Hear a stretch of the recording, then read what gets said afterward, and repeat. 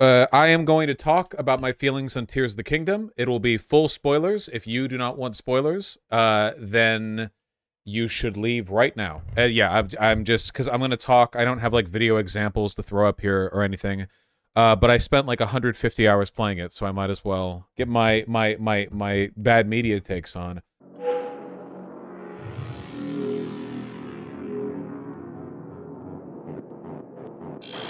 I never played Breath of the Wild. At the time at the time it came out, I didn't have a Switch. I didn't have any money because it was before I started my stream, and I saw everyone loved it, and I watched a ton of playthroughs, analysis videos. I mean, I never played Breath of the Wild, but I feel like I played Breath of the Wild. I have memories of Breath of the Wild that are substantial enough that it makes me feel like in my memory, like, oh yeah, this thing, you know?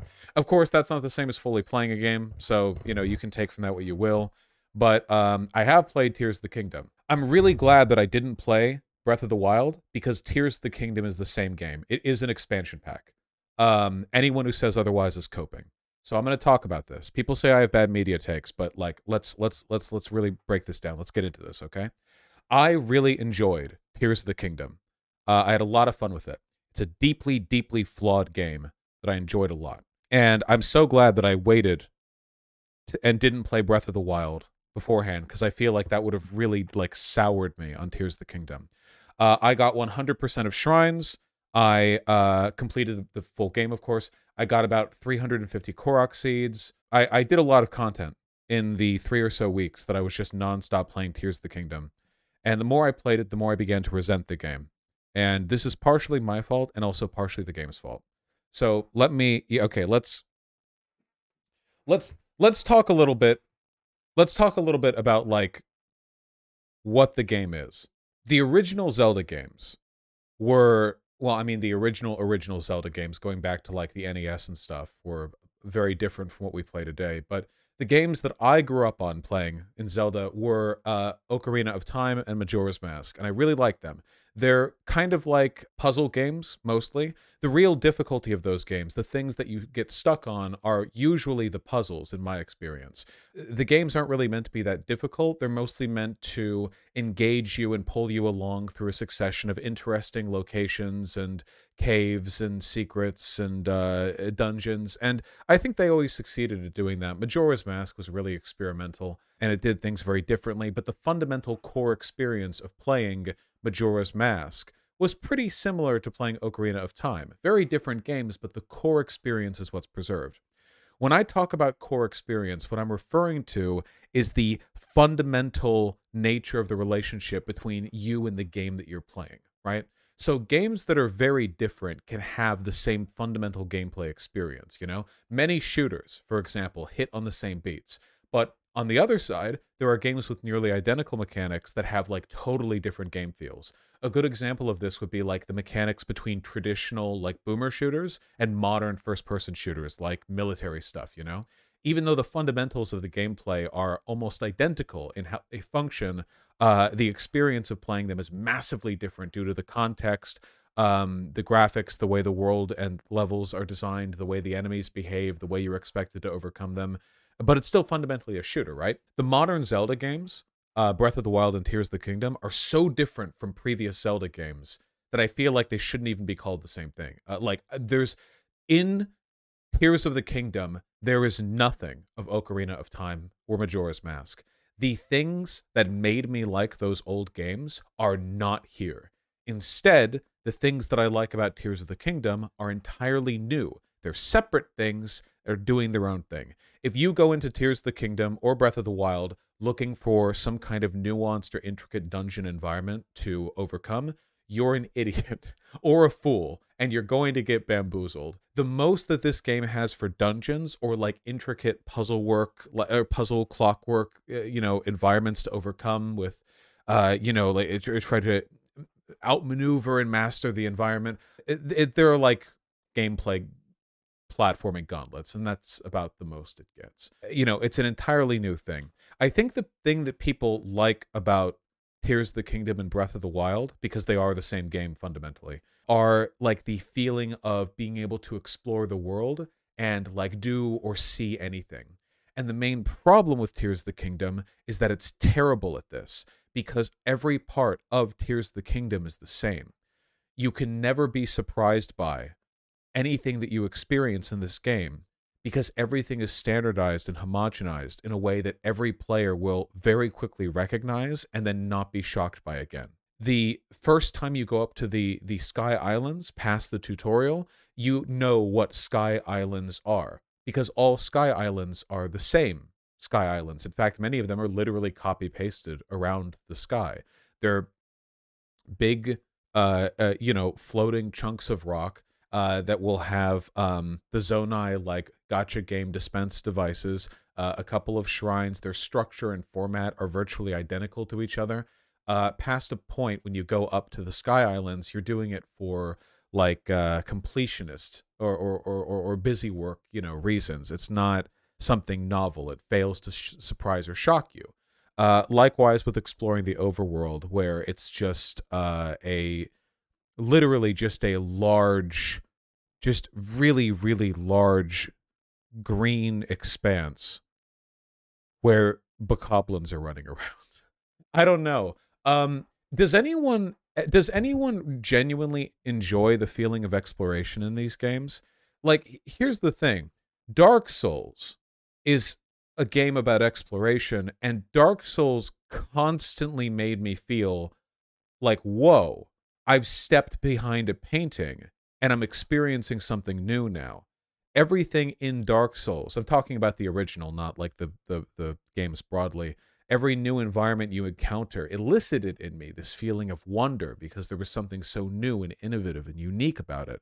And then in Breath of the Wild and Tears of the Kingdom, it's like, well, no. You always know what you're going to see. The underground, the overworld, and the Sky Islands are all the same. You traverse the environment and you see more of them, and sometimes the electric keys will be replaced with cold keys, but you can't really find anything that surprises you because if there's a hole in the ground, it's a cave, and you know what caves are because you've been to 57 caves before. There will be a white frog dude in there. If it's a well, then you know what wells are and what they're like. It gets ticked off the map. This pattern of open world design where everything is homogenized in a completionist sense reminds me so much of the way Ubisoft makes their games. It makes me they've done this in Diablo 4 as well, where it used to be in Diablo 2 and 3, even with some randomization, environments had like a distinct feel to them as you moved between them. They were all specifically named. I remember them. There was like the Bloodmoor and the Highland, the Arathi Highlands and blah, blah. I remember in Diablo 2, like every area would be like, oh, this area, even though its specific design is randomized a bit, is distinct enough that I feel like it has an identity. Has anyone played any of Diablo 4?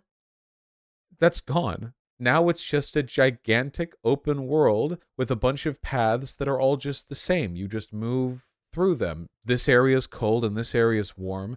Doesn't make much of a difference except visually. I feel like the new trend in making open world games is to build a colossal map now that consoles and computers are capable of handling it. And then they make the map and they turn to the game designers and they're like, okay, now what can you speckle across the map in an even fashion so people can open up their menu, see 3 X's completed out of 147 and want to keep playing the game. And then they just do that. It doesn't feel like anything's custom made or crafted specifically. Even unique experiences in a specific environment have to eventually be repeated. We saw this problem with Elden Ring too, right? Elden Ring had a bespoke open world with areas and environments that were distinct, even within large environments, like the largely uninteresting snowfields, had corners to them that were distinct and memorable. The area around the teleporter to Mohg's underground palace had like the blood petals all around it, and there was that river that cut through it. I remember it distinctly, despite not even liking the area that much or even at all. But even Elden Ring ran into these issues, right? Because like, the first time you beat one of those dog-faced stone sentinels, it's like, oh, that was cool. The 17th time, no. The first time you defeat one of those big, like, undulating, polluted worm things, Like, that's fun. It's very fun. Even the second or third time, but the 20th time, no. The dragons. Dragons everywhere. Now, one thing that is to Elden Ring's benefit is that it doesn't have any inbuilt completionist mechanics. What I mean by that is that you never open up the menu in Elden Ring and get confronted with a thing telling you that you haven't gotten enough of, or you've only gotten so many of, some collectible. In Elden Ring, exploration is purely for fun. It's purely for enjoyment. The game doesn't push you to do it. In fact, the graces of gold will direct you towards the next story-specific area you have to go to. Hell, there's not even anything in the game that compels you to collect all of the remembrances or parts of the Elden Ring. You're not even told to get all the runes. Most players will, but you can beat the game without having defeated Radahn or without defeating Godric. You can just do that. The problem that I have with Tears of the Kingdom, the thing that really gets me, is that I have completionist brain rot. I really like completing games. I really enjoy it. All achievements if I can. You know, oftentimes I'll find myself doing this completionist thing beyond the point that I'm actually enjoying the game. I get kind of resentful if a game has a lot of stuff to collect, and I like it enough to be interested to keep playing, but the tedium starts to wear on. Tears of the Kingdom is a deeply tedious game if you have a completionist mindset. Now, I'm of the opinion that when you're a game designer, you are largely responsible for the way players engage with your systems to the extent that you kind of direct them towards it. So, for example, if somebody has a bad time with Elden Ring because they feel a compulsion to collect every item in the game, every armor in the game, every spell in the game, every talisman in the game, and so on, like I did over the course of 500 hours, I don't hold that against From Software. Nothing in the game compelled me to do that besides my own brain damage. However, in Breath of the Wild, your loading screen shows you your collectibles, your Korok seeds, the shrines you've completed, the spirit orbs you're carrying. The map opens up, and when you have completed a significant portion of it, it is speckled with markers that beg your attention. Tears of the Kingdom and Breath of the Wild are built to encourage those mechanics, which is why I resent these games for being boring. See, that's the issue. I really liked exploration in Tears of the Kingdom for a while. I liked it when I moved along main paths, encountered new areas. I liked entering. I especially liked the Goron area, Death Mountain. I liked traveling up it slowly and seeing the corruption get worse and worse. I like that a lot. The problem, of course, is that if you want to do the completionist stuff, you're kind of pushed into a very unfun gameplay style. It's easy to get all the shrines because you can easily get all of the light roots in the underground, in the depths, and that tells you where the shrines are on top. So that's easy. That's not too bad.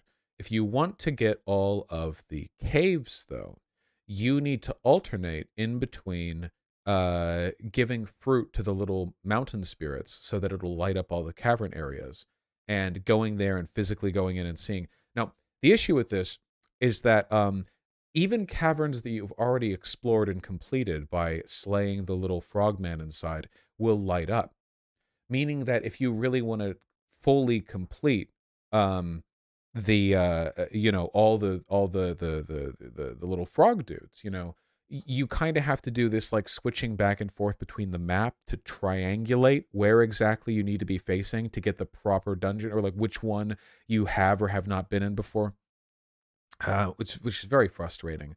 I don't like the way Korok seeds work either. I know you're not supposed to collect all the Korok seeds, but I mean, they just get boring to do. There's a reason people make jokes about the like the little Korok dudes that ask you to take them to your friend or to their friend, because they're not fun to do, right? And what I'm kind of like really meandering my way over towards right now is that for a game that is largely about exploring a grand open world and experiencing all it has to offer, it has nowhere near enough to offer. And I don't think that's just like a completionist brain rot position. I think that's just true. Most caverns aren't interesting. They're, you go into one, there are like 100 of these, okay? You go into one, sometimes entrances will be blocked by rocks, and then you shoot them, and that's the puzzle. Congratulations.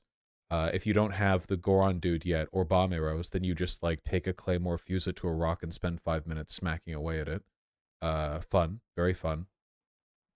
They'll have the frog dude in them. They're not really interesting. They're certainly not little miniature dungeons. They're just kind of busy work. I mean, a lot of it's busy work, right?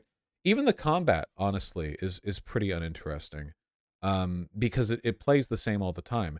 You see people doing like creative, wacky physics puzzle stuff in the combat on Reddit and Twitter, and that's fun. It's pretty cool what you can do with that. But that's not how people actually play the game, right? Like, you all understand that and agree. Like, you can do sick bomb, shield, flip, jump, crazy, wacky combos, but you don't. If you did that, you would spend like 5 hours on setup for every encampment. In reality, the way you play an encampment usually plays out basically the same, which kind of brings us up against the real problem with Tears of the Kingdom and the reason why it gets kind of tedious. It's that you have too much freedom. See, the problem with freedom is that gameplay limitations are usually what define the the experience of engaging with it. A good example would be like a platformer, like Celeste, for example, or Super Meat Boy. Would Celeste be a better, more interesting game if you had infinite dashes and could just sort of like dash fly your way through every challenge without engaging with any of the level mechanics? Obviously not. The whole point is the difficulty of working with the limitations. But in Tears of the Kingdom, you, the player, can do anything. And total freedom sounds great, especially with the fuse mechanic, or not fuse, sorry, the ultra hand mechanic, which is a lot of fun, when you're still figuring it out. But you've noticed, haven't you, the discourse online. I've seen people say that they actually have to like keep themselves from using some of the vehicle combinations because they make things too easy. For example, you get a little drone bot, like a thing that moves on the ground, plus a head on top that turns to face enemies, and then a frost projector. 9 zonai to construct with the auto build trivializes every single camp in the game that is not a boss. You just set it down, and it will just run around and freeze everything, and you just get to run around smacking stuff. There is no longer any challenge to fighting any non-bosses. And the bosses aren't hard at all. So that's gone. All vertical engagement, all mastery of the climbing mechanics of the parkour, well, as soon as you realize that you can overcome 99.9% of vertical challenges with rocket fusing to a shield or just creating a hot air balloon with the auto build, that's the most efficient way of playing. There are so many things that they can't do in Tears of the Kingdom because the player has been given the tools to effortlessly overcome it. None of the dungeons in Ocarina of Time or Majora's Mask could have functioned if you had the ability to climb up everything, do anything, fuse a vehicle, do whatever. It wouldn't work, right? Because obviously the limitations are what you're working around. And after a very short time, I just stopped finding the freedom enjoyable. It stopped being interesting to me. Basically, every enemy can be defeated effortlessly with that little vehicle that I suggested. You can also just headshot them with an arrow. It's not hard to do. And then just hit them a bunch, then headshot with an arrow. It's tedious, but it's also the most efficient path. And the problem here is, again, total freedom isn't just aimless. Gameplay design still directs the paths that players are going to go down. And if the most efficient way of playing a game is tedious and unengaging, and you have to limit yourself and play suboptimally in order to have fun, I consider that a flaw in the gameplay. It's kind of like those games where your dodge doesn't have a cooldown and dodging is faster than moving, so it's actually faster to dodge constantly like a goofball instead of like doing a run. You've ever played a game like that, or like a forward roll or something? Yeah, that's always kind of annoying, right? Because it's like, oh, I have like this walk I need to do that's like a minute and a half. As I guess I better like do this because like otherwise, like that, it's annoying. It's not a huge deal, but it's annoying. Likewise, I don't think it's a huge deal that a bunch of combat encounters could be trivialized quite easily with minimal investment in a way that basically, you know, removes most of the gameplay mechanics. But it's a bit of a bother. It doesn't help that the combat itself is painfully simple. There are basically only 3 weapon types. There are minor exceptions like the boomerang, but for the most part, you have small stick, big stick, spear, and you'll just be playing with that. It's pretty strange, I think, that in a game that's all about like freedom and you can make your own vehicles, that actually dealing damage to an enemy with the melee weapons that you, Link, the swordsman, have is by far the most underbaked and underdeveloped part of the game. They give you so much in the other, in the other systems, but for this, you were just emaciated. You can parry, but guys, do you have to parry? No, nothing demands you parry. You can just flurry rush everything. And the flurry rush is way too powerful. I mean, leaving aside the apparent inaccuracy of flurry rushes, that is to say, sometimes they don't go off when they should and do go off when they shouldn't. They're way too strong. Like they do an immense amount of damage essentially for free. I think it was kind of funny that the developers preempting this in the final fight with Ganondorf, he has his own flurry rush mechanic, and you have to do 2 perfectly timed dodges instead of just 1. I thought that was kind of cute because he flurry rushes you basically. It's a shame that the Ganondorf fight can be effortlessly overcome with the time-honored strategy of hit him in the head with a bow. Seriously, 1 Lionel bow, draw it, fuse those little rib cages that you get basically for free when you're doing your questing in the Lightning Temple, and you can defeat the final boss in basically no time. Basically no time. Just with, you jump up in the air, and then snipe shoot him 17 times floating down with the arrow time. With the bullet time you get. Pretty dumb, I think. Is this a fair criticism? The game gives you incredible freedom to engage with the systems, and as a consequence of that, the best way to use those systems is boring and annoying and samey. That past a point, like every Sky Island that I wanted to get to could have either been some kind of arduous trek to find the specific path on the ground that would get me to the place I needed to go, or I could just create a balloon, wait a minute going up, and then be there. See, stuff like this really bothers me, because I like what limitations can do for a game. And, man, when you're going for 100% completion, you're not playing to experience anything new at that point, the way some games can still offer an 100% completion. To go back to another game that I 100% completed, Celeste. Celeste is a platformer. To get 100% completion, you have to get all the golden strawberries, regular strawberries, the B-sides, the C-sides. It's a big game. But every bit of content that you do in Celeste to get that 100% is bespoke. It's uniquely created.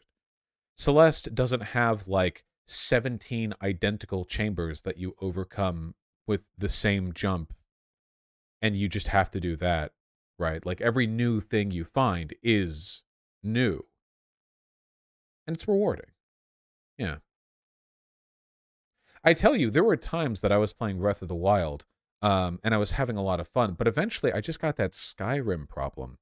It's a big, wide world, but it's puddle deep, It's not an ocean. The Wind Temple, getting up there was fun, right? You start with this big cyclone, and then you go up and do all the platforms, then you bounce on top of these ancient ships, and then you go on top of the big ship. But do you know in a mechanical sense what I was actually doing? Because, like, think about it for a second. Approaching the Wind Temple, that's what I'm describing, the Wind Temple, required no mechanical effort on my part. I mean, you would have to be, I think, a simpleton to struggle with navigating the platforms and bounces up. You have a paraglider you can just float indefinitely on, more or less. And then once you actually make it to the Wind Temple, your objectives are immediately marked on the map. And I think you would have to be a bit of a simpleton, respectfully, to not just immediately understand what you need to do. There's no like real puzzle or mystery. You never see something and go, oh, I wonder how I'll overcome that later. It's there are 5 wind locks. You are accompanied by the boy who creates wind. Go get them. They're very easy to get. And then you have a boss, and I don't think I've like ever taken damage to that boss. He's this big flat butt plug in the sky, and you can just dive through or shoot the 3 centers of the beads. I don't know if it's even possible to die to him, to be honest. Like seriously.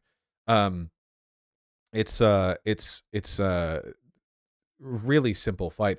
I think the boss that offended me the most by far though is the one under Death Mountain, because I genuinely don't know if I'm doing it wrong or if I like discovered a secret to defeat the boss effortlessly.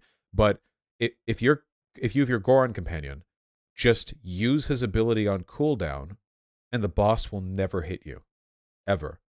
Literally, like, hit 2 of his legs, he falls down, you beat him up, he gets back up. By the time he's back up, you're able to hit one of his legs again, then hit the second one, and then he's down again. Yeah, I don't know.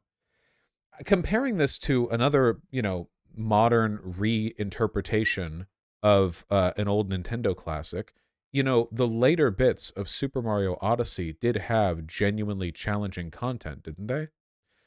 I think for the most part, it was kind of panderingly easy. And again, Super Mario Odyssey does that thing where they just make a big like map and they just speckle it with bullshit to do that doesn't challenge you. It's just like, oh, here's just shit to do. Like this part of the map has this shit to do, and this part of the map has this shit to do, and this part of the map has this shit. Like it's not cohesive or structured in a way that kind of leads you up a natural incline of difficulty and challenge the way it should.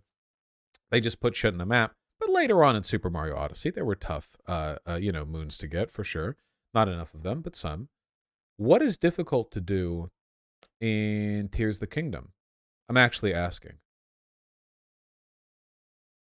Like, what's the gameplay? You know? If you take damage in a fight, you have infinite health that you can pause for in your inventory. Mechanically, the game is pretty easy just to begin with. It kind of hands you everything you need and more. The Lionel fights? The silver Lionels are pretty tough. But they're not really interesting, right?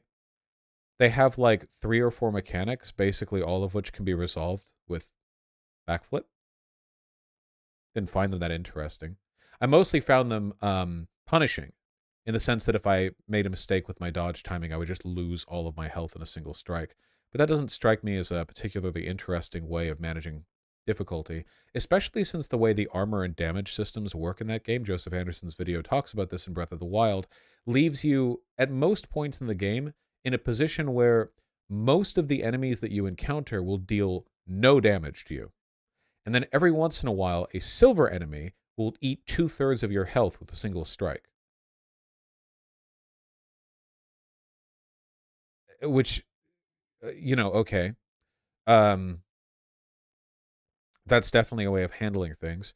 Even the challenges the game offers you that are meant to be unique are taken away by the leniency of other systems that it creates. So when I first went down to the depths, I thought, oh, this is really cool. The depths is going to be like an end game area that I can only get little peeks at right now as a low-level Link. Because the gloom, like, it'll take your hearts away. And, it'll be, like, limited how far you can progress. All these enemies, all the gloom on the ground, like, this is going to be the tough challenge. This is how they're going to give you a real challenge, even though you can just open up your inventory and eat a bunch of food whenever you want. And then it turns out that you can cure the gloom hearts with one of the most easy to find plants on the Sky Islands. You will have dozens of them effortlessly. The challenge of the depths instantly negated with no effort. I don't know why they even put it there. The moment you realize this, the mechanic basically doesn't even exist anymore. Like, seriously, it just goes away. Because now it's just you have two of those in your inventory, and whenever your gloom gets too high, you just eat the meal. And is that fun? If the challenge is making sure you have the right food to be prepared, that doesn't strike me as particularly interesting. It's not like Monster Hunter World or whatever, where the preparations involve like knowing exactly what you're going to be fighting and kind of working around that. It's more just you've infinite space. You can just hold it in your inventory forever, and if you run out because you use them, you just make more, and that's it. It's busy work. A lot of the game is busy work. Making food is busy work. It takes so long. It's annoying. It's really annoying to be like okay on health and then to have to like go into a food crisis because you got in a fight with two silver enemies at once, and the game instantly goes from like, you can kind of like meander around and have fun fighting enemies to, oh no, actually I have to headshot them in between every strike because it takes me like a minute to do the whole cooking thing if they hit me because I have to heal myself for it. Also, there's no point to most of the cooking. Most of the cooking is just role-playing bullshit. If you want a full heal, you just cook a single hearty ingredient and like an apple or something. There's no point to like 98% of the recipes at all. I know that a lot of it is just like role-playing stuff or having like the variety of different options to make effectively the same kind of meal, but then they just make a type of meal that does the health thing. Like, did I hate Tears of the Kingdom? I think I hated Tears of the Kingdom. I think it's actually really tedious. I feel like Tears of the Kingdom is like a little spinning key, like, but it's a bunch of keys you jangle in front of somebody. I feel like the keys, you jangle the keys, and it's like, oh, look at the keys. Okay, I'm sorry, I'm being a little bit unfair. I will be clear. I will be clear. The game is beautiful. There is something genuinely exhilarating about being able to climb a mountain and look around you and know for an absolute, undeniable, certifiable fact that everything there is yours to explore should you choose to. That feels really, really good. The parts of the game that corresponded to the main storyline, I found enjoyable. It was never challenging. I could beat all of the content effortlessly in a way that I found patronizing and genuinely unengaging, but the experience of it was still fun. The dialogue and writing was ear-grating and unimaginably painful. I maybe should have switched to the Japanese audio like Kanye suggested I do, but like, yeah, I don't understand the voice direction. I don't understand the writing. I don't understand a lot of things. I don't understand why there's so much wasted time in the game. Every time you do anything or interact with any system or NPC, the game makes you fucking wait. You want to auto build or fuse something, you better wait for all like the fuses to line up and correct. You want to do anything with the horse, better make sure you have to talk for 5 hours to the stable master who has 4 lines of dialogue to share with you after you're done doing the thing you specifically said in the menu you wanted to do. And if you want to go in and do like an in thing, then you have to watch him slowly walk back to the other side of the interior so that he can talk to you. You meet idiot who's trying to hold up all the Hudson signs. That's a process every time. The cooking. No, we can't have a cooking menu. That's not realistic enough. Oh, and the horses, man, dude. Why? Even Elden Ring lets you summon your horse like magically. Even The Witcher 3, which is a very realistic game in terms of its tone and atmosphere, has Roach appear to you when you call for her. Why in all games is this cartoon world the one where in order for you to have your horse, you have to literally bring it with you, no matter how inconvenient? And the process of like keeping your horse around, and like if you call to them and they're nearby, they have to like slowly make their way over, and your horse can't do shit. Like you can fly in these games, and for some reason your horse will get uppity with you if you ask it to jump over a small rock. I swear to God, Epona from Nintendo 64 games was less like fucking demanding when it came to the quality of the terrain that she had to go over. Like the horse is just obsolete. It's frankly upsetting that the horse is in such a bad design state. The game wastes so much of your time. There's so much repetitive bullshit. All of the mechanics are easily overcome. The most efficient way to do stuff is never the most interesting. The freedom is cool when you're just playing Gmod with vehicles, but you'll very quickly settle on that one hover bike that everyone goes to. The goat slut King Raru was very hot, and I thought he was attractive. Oh, and I thought the story was really, really beautiful. I thought that it was really cool and fitting, considering the fact that in Breath of the Wild, Zelda does this like ambiguous century of conflict with Ganon while waiting for you, the chosen hero, to return. The sacrifice made by Zelda in Tears of the Kingdom, I found genuinely touching and was a very strong narrative moment that I really, really cared for. For those of you who, I warned you all about spoilers. For those of you who haven't played and are just curious what it was, basically, a million billion years ago, Ganondorf shows up, and he's a big dick, and he's evil, and he's very strong, and he very nearly conquers the kingdom of Hyrule and brings the world to an end, blah-de-blah. But he's stopped through sacrifice, and 1,000,000 years later, you and Zelda happen upon his mummified corpse, which reanimates, and he immediately fucking owns both of you. In the nanosecond after he owns both of you, Zelda time warps back to a bajillion years ago, and is then present in the events that lead up to Ganondorf first rising. So you are in a post-Ganondorf emerging the second time over world, and Zelda is a billion years in the past, and you find out by studying these geoglyphs what she was doing in the past. You try to uncover, like, what she had done back then. Like, where is she? You know, where's Zelda? She's in the past, but she can move through time, so where is she now, right? It turns out that in your initial opening encounter with Ganondorf, the Master Sword is destroyed. You take it through time to Zelda. You send it back in time. And Zelda is told that the only way for the Master Sword to regain strength is for it to be kept in contact with a being of light, basically. And Zelda is a being of light. So basically what she does is she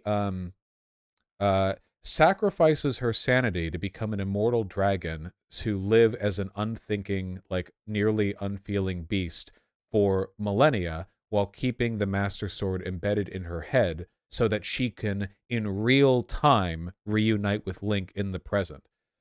She basically like commits herself to brain jail for a literal eon.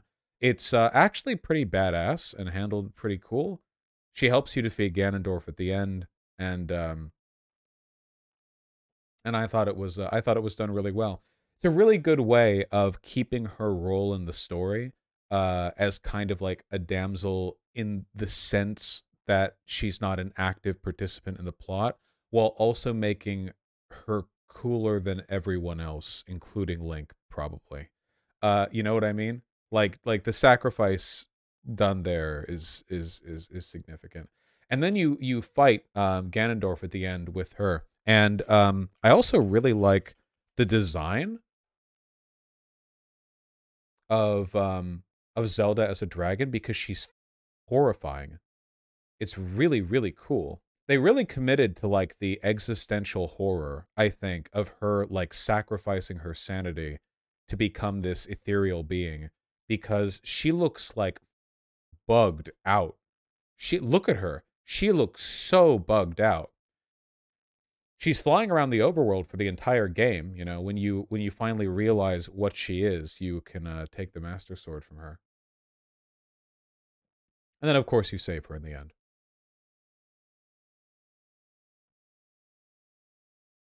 Got them Godwin eyes? Yeah, literally. I took it before knowing. Nice.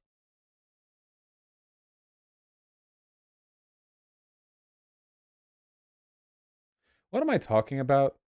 This was the least structured set of... I feel like this was just me ranting, if anything. Okay, yeah, so basically it's a terrible game. follow the main story content and around at your leisure, but do not make an effort at pulling back the rock and seeing what lies beneath, because nothing does. Once you've seen the depths, you've seen the depths. Once you've seen a biome, like once you've gone to one of the four corners of the world and gone there and kind of gotten a feel for it, you've seen it. You will only see iterations on what you have already seen with incredibly minor, if possibly no changes. That's not that engaging.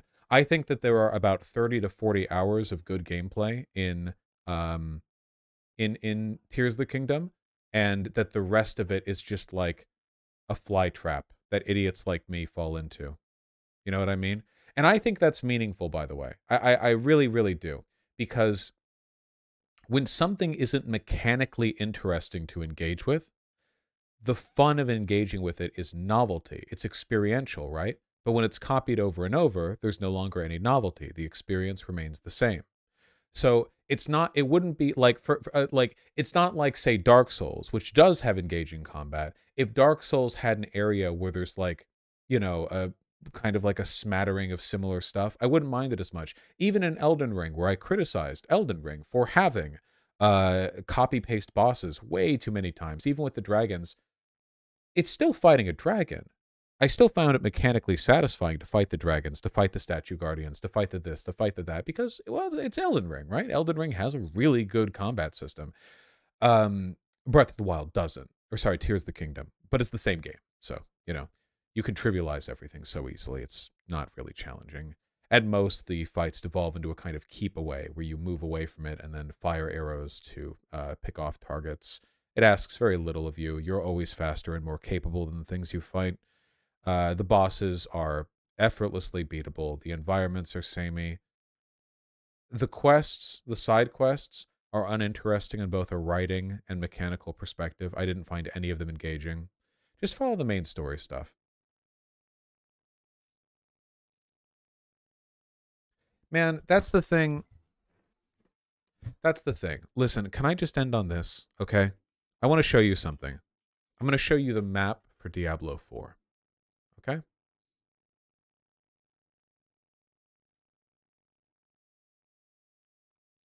I've only played a little bit of Diablo 4. I'm not going to play more for a while for a variety of reasons. Okay? Do you know what this map feels like to explore? Let's go through one little area. Right here. Say you're over here. See, the map is speckled with a bunch of collectibles. There are dungeons, there are statues to Lilith. So what do you want to do if you want to find those statues and dungeons, which give you very important bonuses? You start right here in the top left corner, and you plan your route. Now, there's nothing interesting, unique, bespoke, or custom created about this. It's a big, flat, bespeckled chunk of land that you just have enemies constantly appearing over, going around and but there's no experience. When I say experience, what I mean is a memory. No one will remember this area. Or, hey, most of them. They all look kind of the same, don't they? See how they carve the same winding paths? All feels basically the same. I remember the dungeons in Ocarina of Time. And the reason I remember is because they weren't just custom created, right? They offered me something experientially distinctive in a way that this open world can't. Or, you know what? Here, Tears of the Kingdom completed map. Now, again, there is a lot of really cool stuff to see in Tears of the Kingdom. I do not want to imply otherwise. There's also, it's just overwhelmed by the same cool stuff, which will be repeated endlessly over and over and over again, and it's what's fun the first time is not necessarily fun over and over again. It's really difficult to understand just how large the Tears of the Kingdom map is unless you've actually played the game, but we're looking at a We're looking at a lot of stuff. This also isn't all the completion icons. There's all sorts of crap over here. You can see all the entrances to dungeons, the depths. This one doesn't even have the dungeon entrances on it. Or the wells. This only has a fraction of the total content that you can see. See, it's all beautiful from a distance. And fuck, it is beautiful. But is it as beautiful if I told you that this platform right here, this Sky Island, has a Korok seed you get for diving into a bunch of lily pads arranged in a circle? It's impossible to miss once you get there. And there are many Korok seeds you get that way. That's all there is here. There's nothing on this one. Nothing on this one. They're just placed there. I think that open worlds need to have a purpose to them. There needs to be something structurally guided about them. They have to be in service of something meaningful. And Tears of the Kingdom certainly are, because Tears of the Kingdom is all about the big freedom of running around and being able to dive from the sky all the way to the depths and woo. And that is great. But, you know, I genuinely feel like my memories of Tears of the Kingdom would be so much better if there was 1/4 of the content. 1/4 of the shrines, 1/4 of the dungeons, 1/4 of the Korok seeds, of everything. And that a lot of the open world was kind of like how it is in Shadow of the Colossus. Just a big open expanse to give you a feeling as you move to the next piece of real content. But what is real content in Tears of the Kingdom? It can't just be the 4 dungeons because they're so pithy and insubstantial. Does it include the shrines? Well, if that's the case, then all 120 of them are on the map, begging you to complete them all. That's a lot. That's a lot of content to do. I don't know. Hopefully my feelings here have been made. I want to be clear, by the way. You're not bad if you enjoyed Tears of the Kingdom at all. This has all been so rambly. The point that I'm trying to get across on a fundamental level is that freedom can be crippling past a point. If it's freedom to be sort of thrown into a swamp of samey content that doesn't innovate or differentiate itself, then I don't know. And if it's freedom that allows you to break the fighting mechanics in a way that turns every fight into like an uninteresting slog unless you deliberately withhold from doing so, I don't think that's great, personally. I think that creativity should be in service of the game. I think that it should feel good to play the game in an effective fashion.